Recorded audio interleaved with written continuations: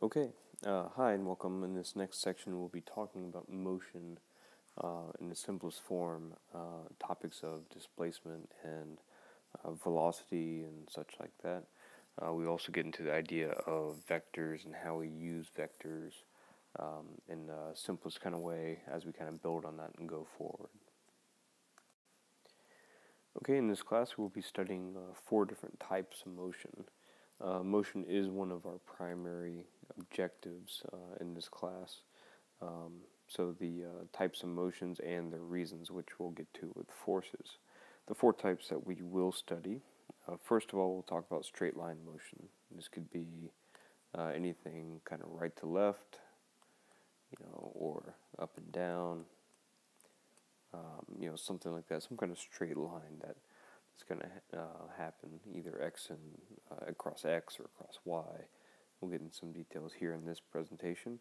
Later chapters we'll look at projectile motion, talking about 2 dimensions, so something that goes up vertically and down, and then as it's going, it's also moving horizontally. And some of y'all could probably already look at this and see what this kind of looks like, especially mathematically. After that, we'll talk about circular motion.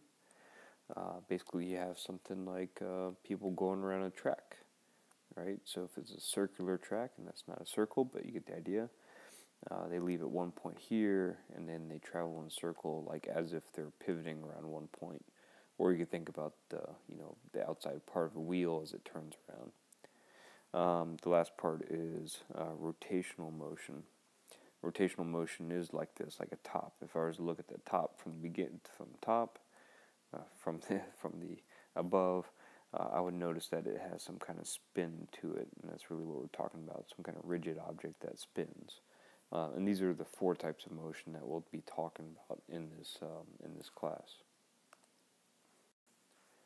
Okay, we'll start off by talking about motion itself and specifically tracking motion.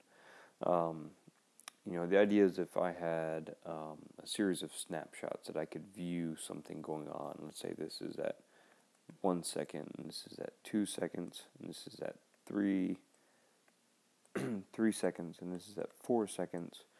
As I look at the picture that's going on, I see there's a difference, right? There's a difference in this car's position, right? There's some kind of motion from this car in each one of those positions.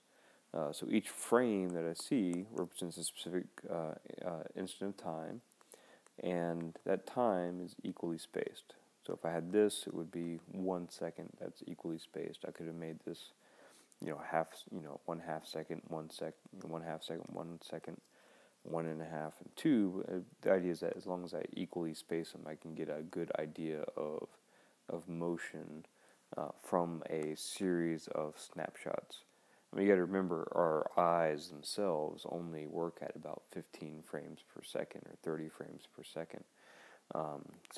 Anything we basically sense a series of snapshots it's pretty quick at 15, 30 frames per second, I think, in that range. But for the most part, things happen in between that we don't notice, and we just have to interpolate the difference.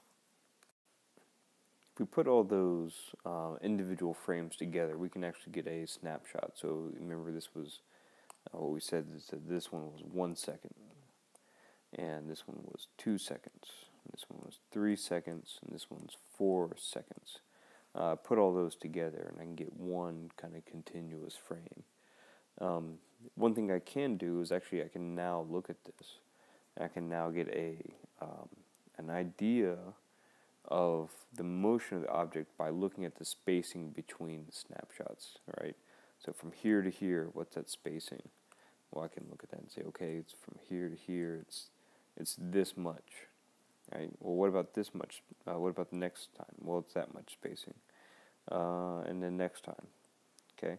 And by looking at the spacing here, here, and here, I can get an idea of what the vehicle, what the person, what the whatever object is doing. And this is setting up something that are useful conceptually as in motion diagrams. As an alternate representation of motion, we will have graphs, we'll have equations, we'll have whatever, but we can also have these motion diagrams to help us along. Okay, if we follow the previous slides and talk about motion diagrams having equal spacing and time, we can have different scenarios that we can interpret out of those. The first one, if I look at the person on the skateboard, the man on the skateboard here, if I look at this, what can I say about the spacing? Well, I have the idea that there's, from here to here, a certain amount of space, and then a certain amount of space here, and a certain amount of space here. Those look pretty equal to me, as in spacing between them. It doesn't look like he is changing. So what we say that if it has equally spaced, that means there's some kind of constant speed going on. Every second, he's covering the same amount of distance, right? So there's some kind of constant speed going on between this. Okay. Against that is the images that have increasing spacing, right, indicate the object is speeding up. So if this is taken every second, right, every second, the distance between here and here, right, between this time, time 0, if you want to make that, or let's say like we had before, 1 second, 2 seconds, 3 seconds, and 4 seconds, right? This spacing right here is low, right, or distance is low. Here, in that same 1 second, right, because these snapshots a second, I have more space, and in here I have even more space. Okay, so the idea is that this person is covering more space, right, every second. So essentially, they are speeding up. And again, against that, even you have the idea of a decrease in spacing. So this car was covering this much space originally every second, and then it covers this much, which that's pretty similar, but definitely right here, that car is now only covering this much space in a second. So there has to be some kind of slowing down or decrease in speed. Now this is usually where I can flaunt my artistic, capabilities and say that I can draw anything in the world. And this is true because I draw things to the particle model, right? Cars, people, other objects, rocks, people, cars, whatever. They're complex, right? They're made of multiple moving objects, especially like a person, something else like that. They're complex, but the idea is that we can represent and we can consolidate, complex objects to a single point or a single particle. All right, so here, I got rock falling. All right, well, I can actually represent that rock by putting, a single dot basically at the center of mass right here. All right, and so, okay, I can represent that whole rock as whatever's coming from that center of mass. Same thing, as I go down. I can represent this person as a dot here at the center of mass, dot here at the center of mass, here, here, and here. But eventually I get tired of drawing rocks and people, so I just draw little dots, right? And that dot represents the particle, basically a particle that's at the center of mass. And I'm okay with that. The particle model, and that's okay. The one thing you have to keep track of, though, is what we have here. The point must consistently represent a particular part of the object. So if I say here, right, I can represent this complex car with a single dot. By the way, this kind of looks like an Audi TT or something like that. I don't know what kind of car this is, but I can represent this complex car with a single dot, right? So I can say dot right there. You can see how it tracks down. So right here, I represent the entire car by putting a dot right there. I got to keep that dot in that same relative position, right? I can't on the next, thing I say, oh, okay, that's my dot here. And that's not right, because that doesn't keep track of the motion. I have to keep it in the same spot the entire time. So roughly about here, roughly about here, roughly about there, right? And of course, all of that, works out. Right, so these dots right here represent, my car in the best way possible. Now that we've talked about objects and their, just kind of general motion of constant speed, speeding up, slowing down, let's talk about the coordinates at which they'll travel. There's multiple coordinate systems, of course. You have the one that we'll start off with is nice and easy, one-dimensional, right? One-dimensional, just going right or left or up and down or something like that. Okay? So that's one-dimensional motion. Eventually, we will be getting to, in the following chapters, we'll be getting to this right here. This is two-dimensional motion. We have both x and y. So something may be going from this point and then traveling like this to some other point. It's traveling both in x and in y. For those who are bound for engineering physics or any kind of calculus in the future, they'll be dealing heavily with 3 dimensions. Right, X, Y, and Z, and the idea is that there's some kind of, if I, put a dot out here that actually has an X, Y, and Z coordinate, I could, basically have something that projects down, that goes into my X and Y, and it's on Z. It's a little bit complicated, and we're not even covering it in this class, so I don't know why I'm necessarily dealing with it, and talking about it now. So, get rid of this. So as we think about one-dimensional motion, we're really going to think about our good old-fashioned, middle school, I don't know when you start learning this, but the number line, right? You have some position here that is your origin, okay? Some position here is your origin. All the numbers to the right have an increasing value, right? All the numbers to the left have a decreasing. If we set our origin to be 0, essentially all numbers to the right have positive values. All numbers to the left have negative values. Okay, so the highlight here is that you got right is positive, left is negative. Okay, so if I say something's moving to the right, that's going to have a positive value to it. If it's moving to the left, it's going to have a negative value. And this also applies that we'll use for, east and west. Okay, so if this is just a convention that we use. There's no Mother Nature telling us that east is positive and west is negative. It's just a convention that we use. So anytime we go east, we say something's heading east, we give it a positive value. If we say it's going west, we give it a negative value. If you remember that, so we can have, this happens to be x, right, across the x-axis right here. But you could easily have the same thing going on with the y, right? You have some kind of 0 origin. You go up. You have positive 1, positive 2, positive 3, so on. You go down, you have negative 1, negative 2, negative 3. Okay, so in this case, up, positive, down, negative. Okay. So we're going to follow those general rules. Again, and likewise, this can also mean up, north, as a convention, and down, south, as a convention being negative. And the reason we set this up, we take that and steal that number line, that idea from math is pretty apparent when you call your mom or your dad or somebody like that, on the, and they're on the highway. Let's say they're on 98, right, on 98 or Hardy or something like that.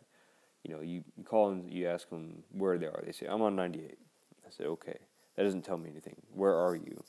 Well, I'm on 98 and I am 2 miles east of Chick-fil-A. Oh, that tells me something else. Okay, and east or west, I have to have some kind of reference point. And so what the coordinate system is used to provide a frame of reference. And we set something as an origin. And so we say something like, where do you live relative to your friend's house? So we have this picture here. Essentially what we're doing is setting your friend's house as a origin, right? If I set this as an origin, and let's just say this is, a nice world, let's say like, this way is east, right? This way is west, right? Nice and convenient. So if I say, where do you live relative to your friend's house? So now I just say that my friend's house is the origin, right? And so if I go, how many units do I go to the right or to the east? I say, okay, 2.1 miles. So 2.1 miles east of my friend's house, right? But if I said, where do I live relative to the grocery store? Oh, different story, right? I have a new origin because it's new, it's relative to something else, okay? So now if this is my origin, still get the idea that this is east, this is west, right? So I say, okay, well, I live 4.3 miles west, right? 4.3 miles west of the grocery store, right? That doesn't mean my house has changed. It doesn't mean my house has moved when I change that point of reference. It just means that my reference point is new, and I have to report it reference to something else. One of the things that, Einstein said, which is pretty amazing once you get everything to it, we're free to set anything as a point of reference. And we'll get into more detail about that. But that's going to establish some kind of sense of position. Okay, and that position will report as x. That's our first variable we will use. We've now learned our first variable, which is x, right? So x means position at any particular instant. That is a position. So we'll be using x for a long time.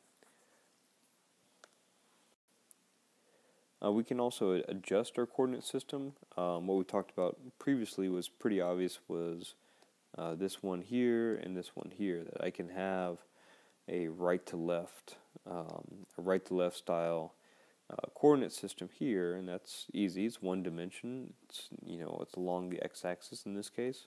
No problems. I can have an up and down coordinate system here, and that's again one dimension. It's along the y-axis. No problem.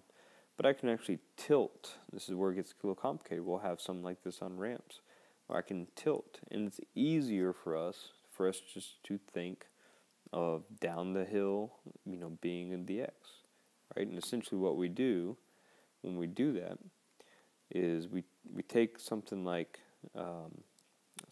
this, a coordinate system that was originally like this, x and y, and we rotate it. And we'll actually rotate it kind of like this way, right? And eventually we say we just tilt it down like this. We'll have x and y. We may not even need y, but the idea is that we can tilt our x-axis, or tilt our axis to suit what we need. Okay, and there's nothing breaking the laws with that as long as we keep track of everything else. And we'll have particular problems that we'll go through on that. Okay, now that we talked about positions relative to a coordinate system or some kind of origin, let's talk about changing of that position, because not everything stands still. Then some things move, right? So it can change positions.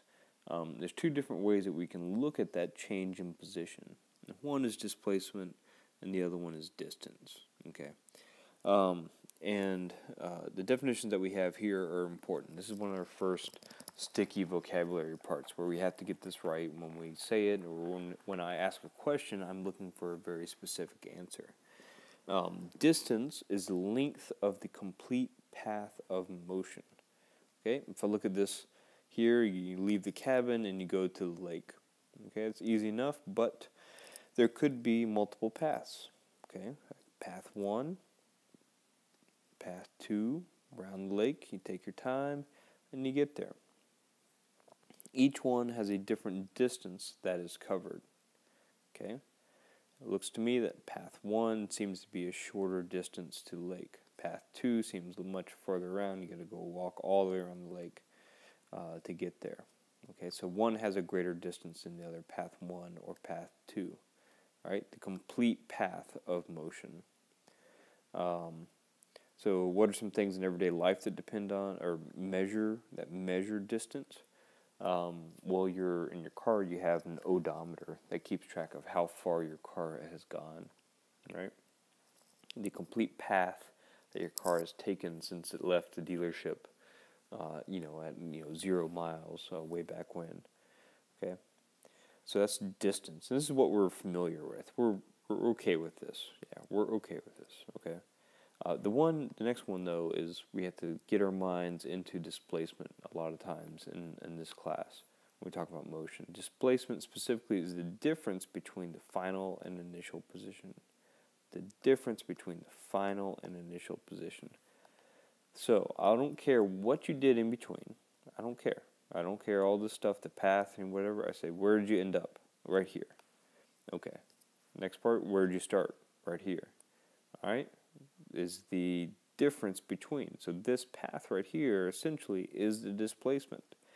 Where did you end up versus where you started, right? That is your displacement, okay? Otherwise known in kind of country talk as the crow flies, getting from here to USM as the crow flies is not that big of a deal, right? But actually getting on 98 and kind of, going through the traffic and going through whatever, maybe you have to go take, some kind of side road or fourth, whatever, then it gets a little bit, longer trip, right? But as the crow flies, or talking about displacement, all I care about, I don't care what you do in between, just where you ended up versus where you started. So this brings up some interesting things. If we talk about here, like a track, here we got a track, all right? So, first of all, we can think of male. Okay, runner A starts here, right? Takes one complete lap around the track, I think about 400 meters, right? If I'm talking distance, and I say what distance has that runner traveled, well, that's easy. 400 meters. We just said that. It covered 400 meters, right? All the way around the track. It's a 400-meter track. No big deal. But if I said displacement, okay, this is something different. I don't care what the runner did in between. I just say what's their final position minus their initial position.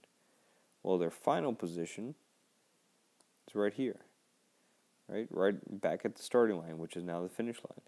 And their initial position is right there also, okay? So essentially, if I looked at that, then they haven't moved. They have zero displacement, right? There's nothing that they've done to change their position, right? The difference between their final position and initial position is zero, all right? No displacement. So this brings up some interesting things. The idea of go to a NASCAR race, you want to see Daytona 500 or Talladega, whatever. Daytona 500, that's 500 miles it's traveled, right? Well, that's 500 miles in distance, but the actual displacement of the vehicles, of the cars, is zero, right? The start line, finish line, about the same, right? So they actually have zero displacement, but they can be traveling 500 miles. You could find the values in between. You could find, well, what if you only went halfway around the track? Well, you'd have to know, something like the circumference or something, be half of the circumference or something to find some kind of displacement that goes on. But either way, you always have to keep track of these two words because the answer for distance is often different from displacement. Okay, in the last slide we had an example. Your car measures distance, right? It does not measure displacement. You cannot return your car back to the dealership which you bought it, 5-10 years later, and say, here you go. It has 0 miles on it, because you say, oh, zero displacement. It's back at the same dealership, back where it started, zero displacement. But the reality is, it's gone, 30,000 miles, 50,000 miles, 100,000 miles. So now we have our formal definition of displacement, as in its mathematical definition to go along with the other one. Displacement is measured in SI units of meters. Okay, so it's a kind of distance type measurements. So it's meters is what we use. Okay, and it is found by subtracting the initial position from the final position, or another way to say it is the final position minus the initial position. You remember, so delta, right? Delta always means change, and specifically, mathematically, always means final minus initial. So a change in position is what we have here. X signifies position, delta means change, so this means change in position. That change in position is always final minus initial. Right? And if I know where my final position is on the number line, I know where my initial position is on the number line, then I can find the difference in between, which is the displacement. Okay, so let's play around with our scenario that we had earlier. Let's make up a story here. You travel from your house to the grocery store, pick up some snacks. Afterwards, you travel to your friend's house for an all-night Netflix marathon. What was your displacement? What was your distance? First, we'll concentrate on the second question, distance. What's your distance traveled? Well, it says you went from your house. So actually, that's probably the best thing to set as our origin. So here's our origin right here. That's our 0. Okay. So the question is, what's your distance? I went from here to the grocery store. Right? And that's 4.3 miles. Right? Got some snacks. And then I went from the grocery store all the way back to your friend's house. So what's that distance? Well, when you come back, it's 4.3 miles back to your house, and then an additional 2.1 miles to your friend's house. So that's going to be 6.4 miles. Okay? So what is my entire distance traveled? That is my entire path length. I have to consider the second that I left the house to the grocery store and then back to a friend's house, that entire path length. So it's going to be 6.4 plus 4.3. Right, so that will be 10.7 miles. That is my entire distance that is traveled. Right, that'll always be a positive number. It can't be a negative number. And it will always be, it can never be less than your displacement. Okay. Next question, or the first question here is, what is your displacement? Now, displacement, I gotta change my thinking. In order to change it, I'm gonna go ahead and just erase what I have here. Right? Change my thinking. Oh, I erased my origin, which probably didn't need to do. But here I go, and I say, here's my origin right here. Okay, same thing as before. I said, when I think about displacement, I go, what is my final position? Well, my final position is at my friend's house, on the couch, eating snacks. My initial position, where did you start from? Well, I started at my house, right here. Okay? Okay, and then what's your displacement? It's the difference between those two. Well, here, I was here, my house, and ended up there. So I ended up basically 2.1 miles to the west. 2.1 miles to the west. Okay? And that is my displacement.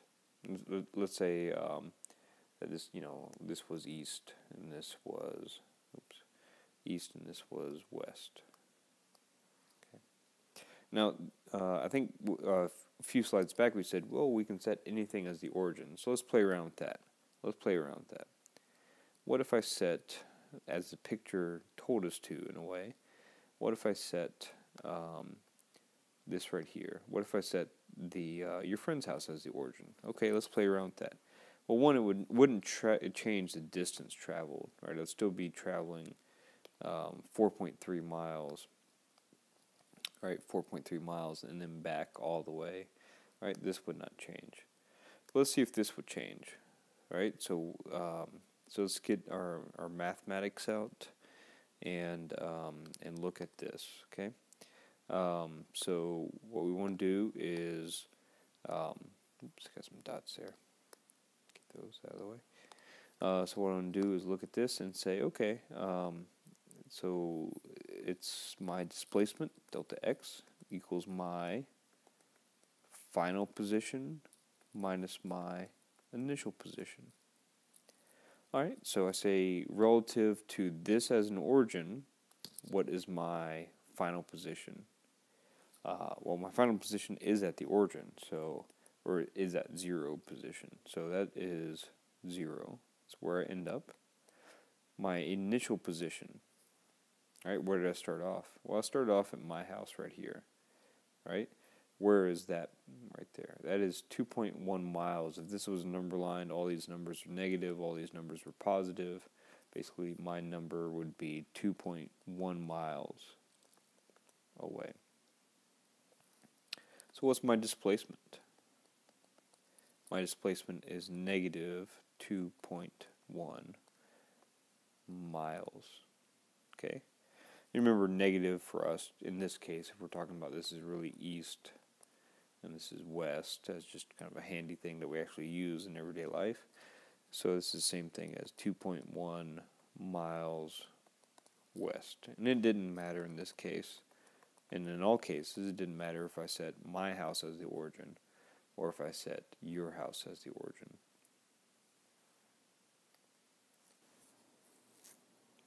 Okay, now that we've talked about motion itself in forms of displacement and distance, let's talk about the rate at which that motion can happen.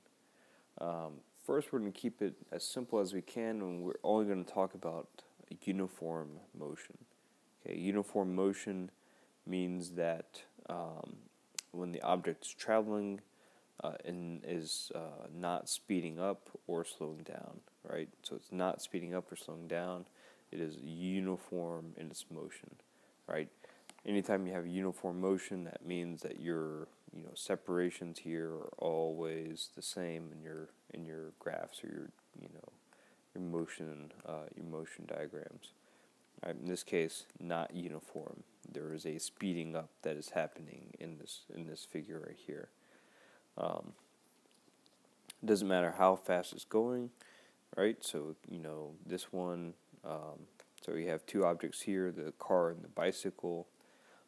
So you got to look at, okay, which one, they have the same intervals of 0 seconds, 1 second, 2 seconds, 3 seconds. Which one is having, the faster speed or something like that. And we can look at that and kind of figure that out. The idea is that this car is traveling, faster because it's a car, and you can expect that. But it's covering more distance for every interval of time, right? But this is basically uniform motion. No speeding up, no slowing down. All of these intervals are the same, right? All of these intervals are the same. This is not uniform motion. So in a complete parallel to our understanding of displacement and distance, we now have a new terms when we talk about rate at which something travels. We have both speed and velocity. And this is something that is completely parallels distance and displacement. So first of all, let's talk about something we're a little bit more used to, and that's average speed, right? In my initial notes, I forgot to put the word average there, but average speed is the length of the complete path of motion. Remember, complete path of motion, right? Complete path of motion is distance, okay? In a certain time divided by the amount of time. And I put a little asterisk here, and I said, oh, by the way, we'll use the word speed slightly differently a little bit later on. Okay, but for now we'll talk about average speed is the distance traveled, which is the complete path of motion, right? That's the distance divided by the amount of time, right? So your car, right, doesn't care. It does care, right? You know, if you're swerving back and forth or on some kind of country road like this, right? It's at all times, or you could find an average speed for that trip, right? By this entire distance, this entire path, right? Divided by the time it takes, right? So that is, you could find some kind of average speed it took you to get from, you know, this part of, you know, this to another part by taking this entire path, okay? And that is an average speed. Okay, now if we talk about units here, what's distance traveled, our SI unit is meters. Time interval, our SI unit is seconds. So we're talking about meters per second for a unit, right? You can see down here it's the same, whether we're talking about velocity or speed. But speed is really something that we use. That's really what we use the most, right? Is how fast you're going. You know, we use miles per hour, but still it's the same thing. How fast are you going? You care about the complete path length. Okay. Velocity, on the other hand, is the difference between the final and initial position. That sounds familiar. What is that? Difference between final and initial position. Well, that's displacement. Okay. In a certain interval time divided by the time interval. Okay, so how much displacement do I undergo and in what time interval? Okay, so velocity equals displacement divided by time interval. And really what we're talking about here is an average velocity. Also the same units, meters for displacement, seconds for time. So if I put this, okay, displacement, delta x from our previous slides, is final position minus initial position, or x's position. Time, change in time or time interval, is delta t, final time minus initial time. I'll go ahead and tell you that most of the time, this just gets written as t, right? We say, basically the initial time, we say that's when we start our clock at time 0, but we could say between time, 3 seconds and 2 seconds or something. And that interval is now between 3 seconds and 2 seconds is just 1 second. So there are different ways, but for the most part, I'll just go ahead and tell you that this delta t, this delta on the t tends to get dropped. Okay, so average speed, this is what your speedometer reads, speedometer, right? It reads your speed. Velocity, though, is a little bit different, because velocity is looking for its final position minus initial position, right? So this is some racetrack that you did over and over again.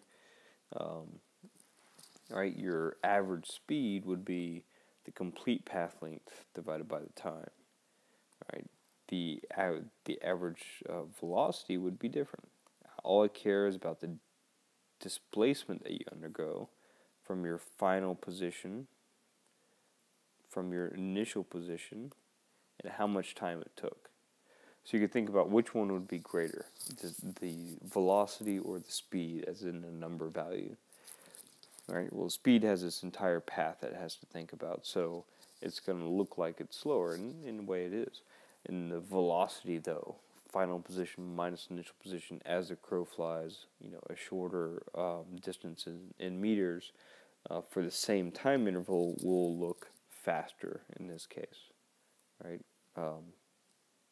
Actually, I did get that backwards. You see, the displacement is less than that for the time. I'm sorry, I got that backwards. The velocity will look slower than the speed. So we can also compare speed and velocity in this case here. We have two bikes moving, and if I look at my motion diagrams, I see equal spacing for each bike Okay, that's good. That means we're talking about uniform motion. We're not talking about anything that's speeding up or slowing down. So the question is, which bike is moving faster? Oh, okay, so these intervals look pretty much the same, going right to left and left to right. Right, so I'm not sure that really helps me much. It looks like bike 1 starts all the way here at the left, right, and then goes to the right at equal kind of pace. I could even calculate that if I wanted to. I could say that's 20 feet per 1 second, so 20 feet per second. What about bike 2? Bike 2 goes, for every 1 second, it goes 20 meters, but it goes in this way. So essentially what we're saying is that this one has a speed, has a velocity of of 20 meters per second to the right, so we'll make that positive. This one, though, has a velocity of 20 meters per second to the left. But let's look back, which one's moving faster? It's kind of like our Dorothy and Toto example that we will do in class. It depends. Depends on what you're looking at. I mean, is one value larger than the other?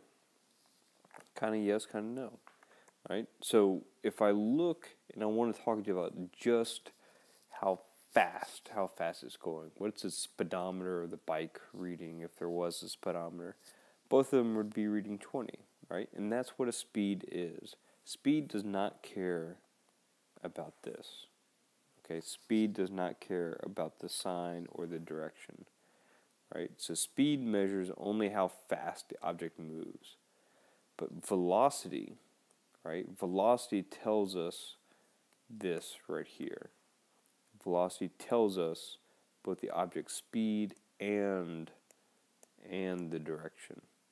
Okay? So velocity tells us the speed and it tells us the direction, whether it's positive or whether it's negative.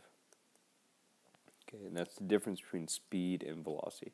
This is our alternative definition.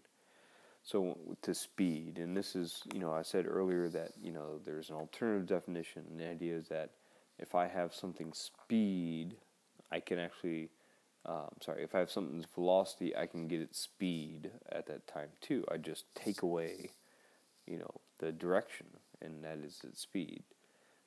If you're going 36 miles per hour to the east, and I say, what's your speed? Think about what's your speedometer reading, speedometer reading.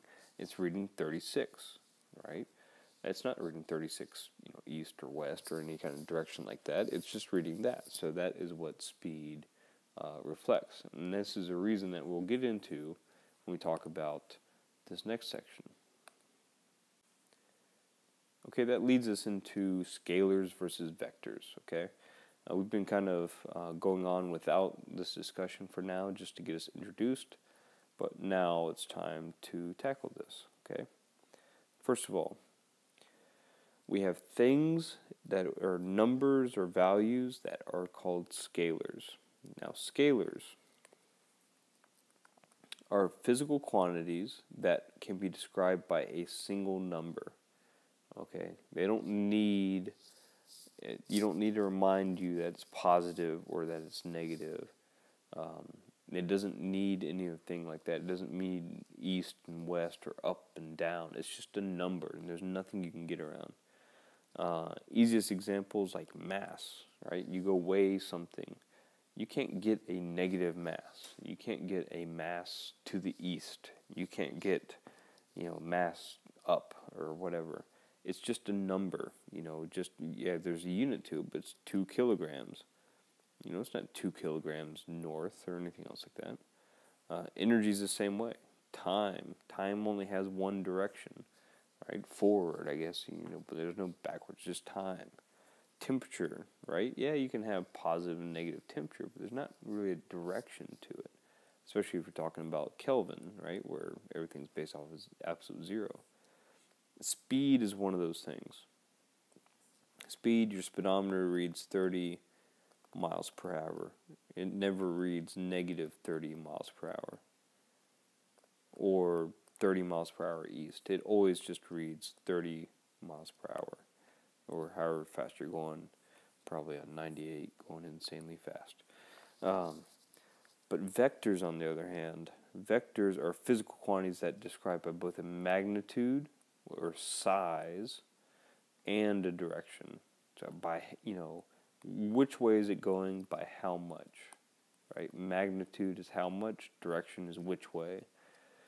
A magnitude of a vector can be positive or negative, but it can never be zero. So we have some examples that we'll be using in this class. One is displacement. We already looked at that, right? I can have positive, I can have negative, I can have east, I can have west, I can have up, I can have down. I have all these different ways, right? On this side though, distance, you can't go a negative distance, right? You can't go, I went -2, miles to work, right? That's it doesn't make any sense. But I could say I went 2 miles west, and that's a displacement. Okay, so that's different. So velocity is another one. It needs a magnitude and a direction. So it needs a magnitude and direction. These other ones, acceleration, force, momentum, fields, all that kind of stuff we'll talk about later. But essentially we're starting to get this idea that we need to break down, our understanding of things into something that's either scalars or vectors. One of the easier ways to start thinking about vectors is using visual representations. Okay, arrows is our visual representation.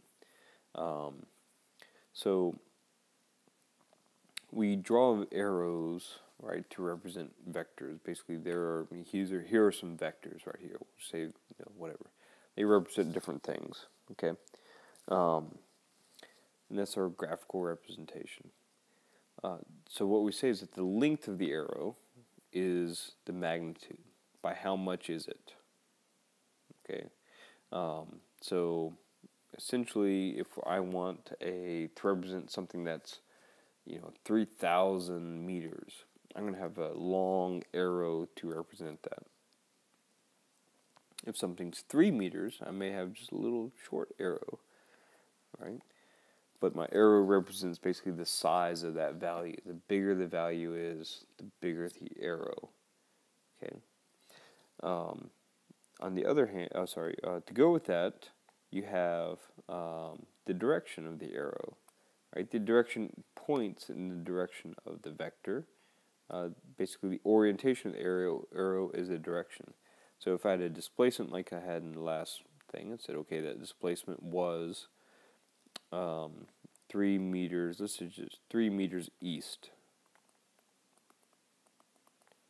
Okay, this length right here means the magnitude. This length right here means 3 meters.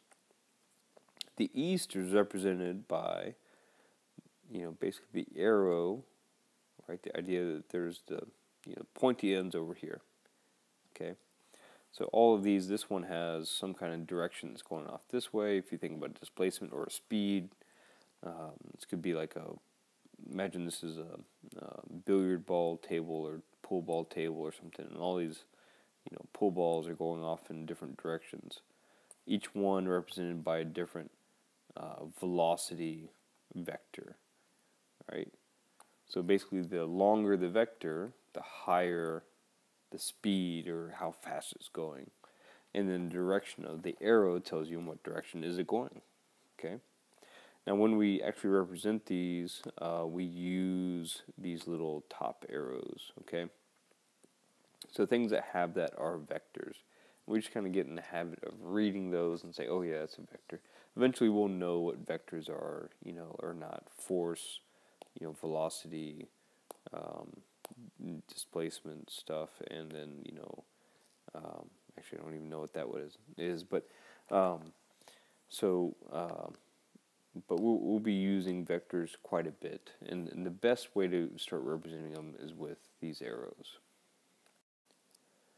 So let's first start talking about displacement, vectors as they relate to displacement, the first topic we talked about. Displacement vectors are always drawn from the object's starting position to the final position. So here's the starting position of this boat. Here's the final position right here. You can kind of see the wake that was created by the boat in the picture, right? And so we draw a displacement vector from the initial position to the final position. Now we usually call the this in the starting position. This is usually our what we call the tail of the vector, right? So so we have a tail back here, and then we have a tip. This is where the arrow, the pointy end down here kind of goes, right? So we have tail and we have tip. So we always put the tail at the starting position and the tip at the ending position, right? So we can, if Jane started here, let's say this is a streets, whatever, so she's not Superman or Superwoman, she didn't fly over that way. So she really went this way, right? But the idea is that we're going to represent her displacement, final position, minus initial position, using this vector right here, right? So I represent it by saying, starting here and going off right there, right? So I say the displacement for Jane, and you could say delta x for Jane, same thing, and this is using D for that, and that's okay, is 100 feet. That's the length of this, 100 feet, right? And then it has a direction. 30 degrees east of north is that direction. So here's north, so here's north, and right here, and then, didn't mean to do that. So 30 degrees east of north. And we'll practice that a little bit better. And let's see, so that's Jane's, but Sam, though, he started here, ended here, so I go from the start to the finish, put on my arrow there. They have to have arrows. And so what do I report Sam's? I say it's 100 feet. It's the same length. This one is the same length as that one right here. These are the same length. But this one's due east, right? If I didn't give east and west, and this wasn't something like a street city block or something like that, I could just say, this is positive, positive 100, positive 100 feet, and then this is something else. Okay. So let's look at this example. We're going to start talking about adding vectors, right? So I said, okay, I can represent vectors, like this and whatever direction, doesn't matter. But let's start adding vectors. So Anna walks 90 meters due east, right? That's one vector. 90 meters. It goes this way. So let's say due east. Okay? And then she walks another 50, so I'll say plus 50 meters. That's a little bit too long. Plus 50 meters to the east. Alright, I don't need any fancy graphical representation. I get the idea that Anna, she went 140 meters, and guess what? To the east. Alright, easy enough, right? I didn't need to draw those arrows. I didn't need to do whatever. But now let's look at the next one. Alright, so now Anna walks 90 meters due east.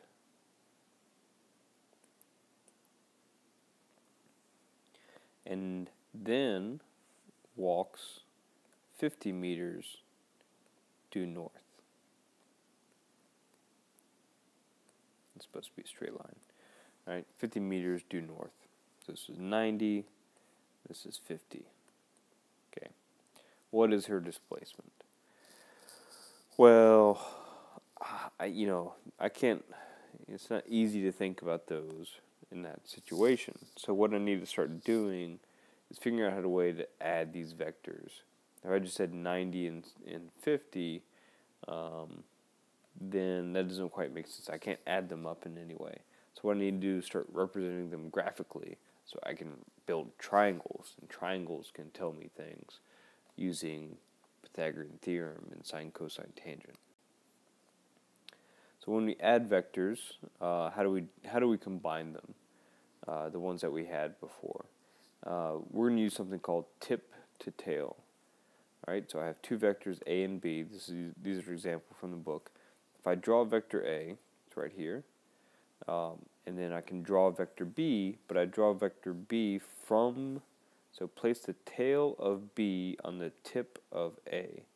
So essentially it's like, hey, I started here, I went here, and then I turned and went this way. Okay, so I put the tail of my second vector, whatever value that is. In this case, it's 50 meters north. It's our second value. And I put it on the tip or the end of the first vector. And essentially what happens is this direct line path, right, becomes my displacement. And this is a vector called A plus B. Right, so the result of adding A plus B, this is A right here, this is B. When I add them together, which means this, then this, and I get what I have here, A plus B. So this brings up the difference between physics and math. Okay, so we use a lot of math, that's true. But we have to do it a certain way in order for our physics understanding to come through. So math class over here, right? Math class is always kind of saying, well, you have, an angle A, side, and then corresponds with side A, angle B that corresponds with side B, and then C here, right? If I want to find angle A, then using this, then I can find a tangent and so on, so on, so on. So you have A, B's, and C's, right? Now, I still remember my Pythagorean theorem as this, but what we do in physics is we represent, right? We represent these things a little bit different. We represent our sides of the triangles by arrows, by vectors, right? So we're adding two vectors. 3 meters east, let's use that as an example, and 5 meters north. So instead of having, A, B, and C, we have vector 1, vector 2, and then the resultant of adding those two vectors together, right? So in this case, we're asking ourselves, okay, no longer, the term that we typically use is not angle A, we just say theta, right?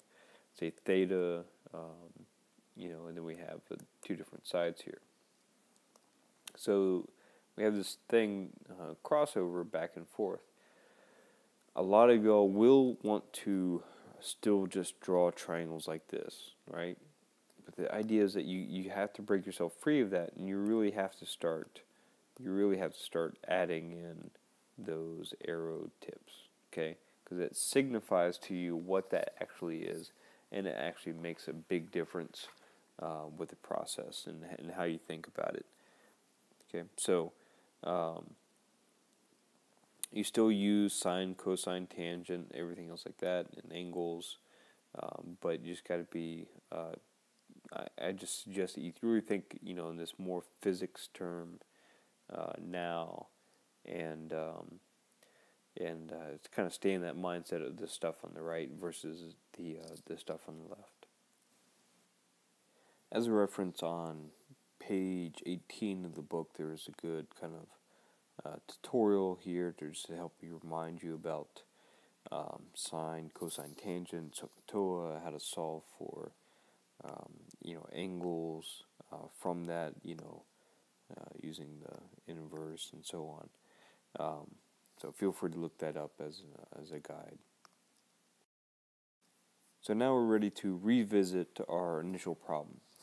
Anna walks 90 meters east. Got that?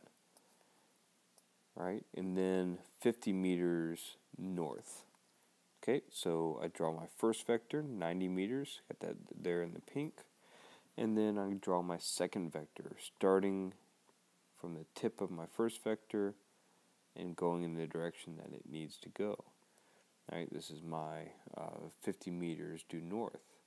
What is her displacement? Displacement here is this end right here. When I added these two displacements together, it was easy when the displacements were like this, right? We had 90 and 50, right? And that just ended up being 140. But the idea is that once I started going like this, right, then things had to change. Right, that was my displacement. So, find the magnitude using Pythagorean theorem. So, what's Pythagorean theorem? A squared plus b squared equals c squared. Or in this case, my displacement, whatever. I'll still use a squared, b squared, and so on. But I say, okay, my c squared, c is what I'm trying to find. Okay? Back that up because it looks like a 3. C is what I'm trying to find. Actually, I'll just zoom on in. Okay, so C is what I'm trying to find. C squared equals A squared. Well, it doesn't matter which one, so I'll just say that's 3 meters squared. Oh, sorry. Different problem here.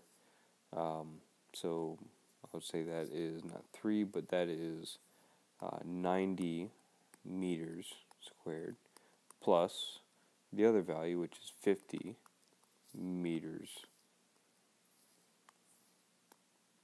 squared. And that's what my C value is. So C squared, sorry. So this is 810 0.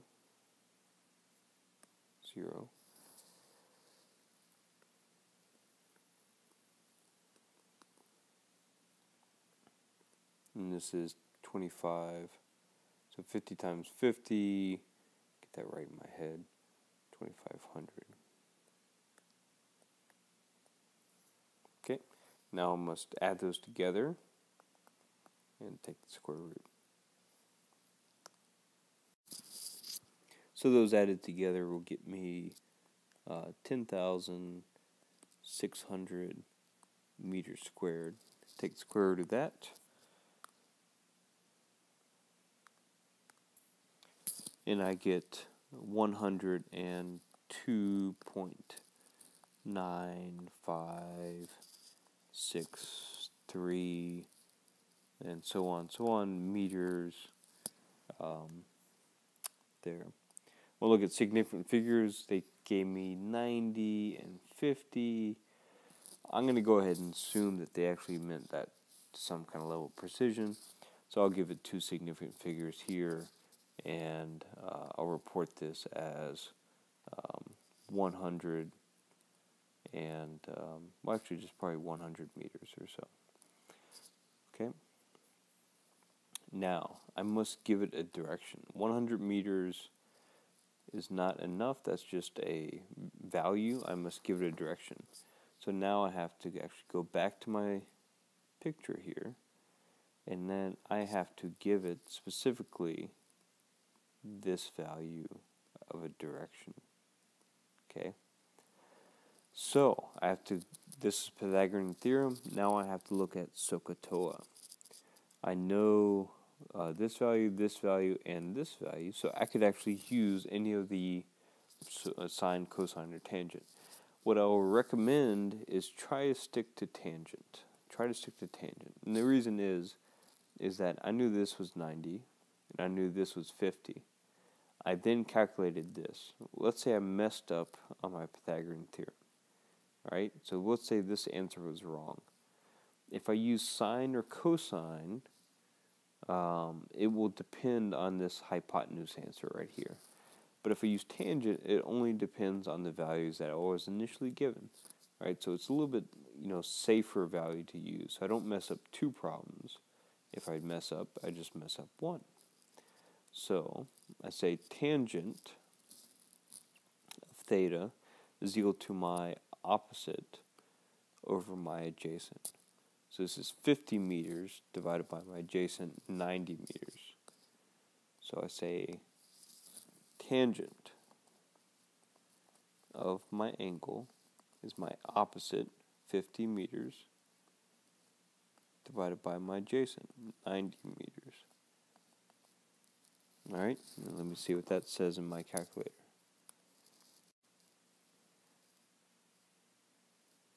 Okay, so in order to solve for that, I got to kind of correct myself a little bit. So if I'm looking for tangent, theta is equal to 50 divided by 90, right? If I want just theta, I got to do, this inverse tan. So tangent to -1, 50, 90. Right, and that actually will give me a value in degrees, which is what I want, and that degree is 29 degrees, right? And one thing I got to keep track of, and we'll practice this a lot more, is 29 degrees is not enough information. I got to tell you 29 degrees relative to what. And the idea is that if this is east, right here, if this is east, and then this is north, then 29 degrees would be north from east or north of east. Right? So north from east or north of east. So my ultimate answer is 100 meters at 29 degrees north of east. Now, velocity works in the same way, in the fact that it can be represented graphically by vectors. It's a little bit more difficult because we're talking about adding velocities. It doesn't quite make sense as in adding displacements as I go here and then there. It doesn't quite make as much sense, but there are some situations. One of the prime examples is, let's say that you're traveling 500 miles per hour in a plane going east, but the wind is going 200 miles an hour to the west. So it's obviously, you got two different velocities. It's partially canceling out. You can add those vectors. So since velocity depends on displacement, velocity vectors always point in the same direction as the displacement. So what I see here is that if I keep track of velocity as I go along, keep track of displacement as I go along from here to here and so on. As I keep track of that, I can keep track of that spacing. The interval of time in between each dot right here is the same. Each one is 1 second apart from the other, and I see that the distance is increasing. And so what's velocity? Velocity is displacement divided by time. Right, so my displacement is increasing between each one of the dots, and the time is staying the same essentially. So that means my velocity is also increasing. It also means my velocity is basically the same as my displacement arrows here. Alright, so what would Anna's average velocity be if she made the trip in 2 minutes? So, her velocity, her displacement was 100 meters. Okay, and if she did that in 2 minutes, otherwise known as 120 seconds, right? She would get the value of 100 divided by 120 seconds. So 100 divided by 120, right? So her velocity is 0.83 meters per second. That would give me her speed, If I wanted her velocity, then I have to add a direction. I'd have to keep, at 29 degrees north of east, and we'll practice that direction finding a little bit later.